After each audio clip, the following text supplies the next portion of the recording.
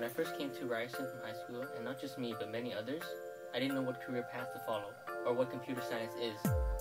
But after spending 4 years at Ryerson, and what I've learned, it opened up a lot of opportunity for me to follow those careers, which I have enjoyed doing during school. What boss? Graphics program. Software development. Digital computers include Game development. mobile development, artificial intelligence. So many options existed.